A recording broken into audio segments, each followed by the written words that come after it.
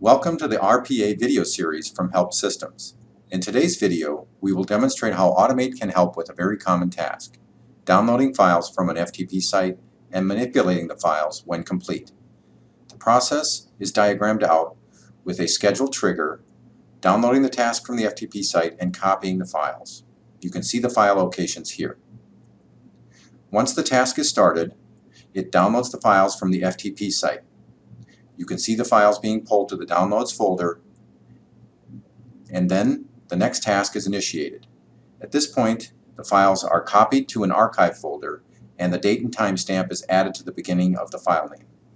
Thank you for watching RPA in Action at HelpSystems.